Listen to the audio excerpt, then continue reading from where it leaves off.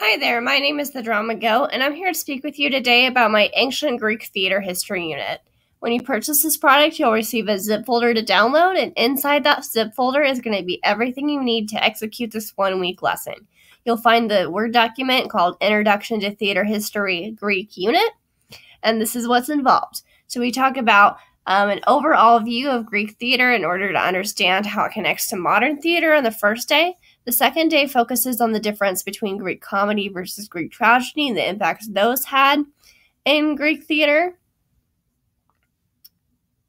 On the third day, we continue this by looking at some diagrams and pictures of Greek theater spaces and identifying terms and practices we use in modern theater.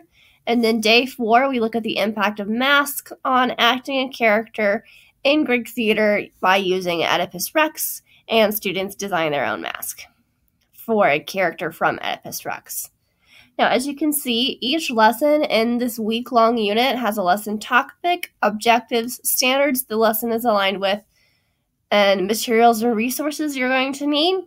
If you see anything else here, such as the small group self-evaluation form that's listed here in day 1, that is included by corresponding name, as you can see in the zip folder. This is a small group self-evaluation form right there. And then the lesson sequence is what you're going to do in the lesson in the order you're going to do it. So really, you just follow along, and it's foolproof. Thank you so much for listening.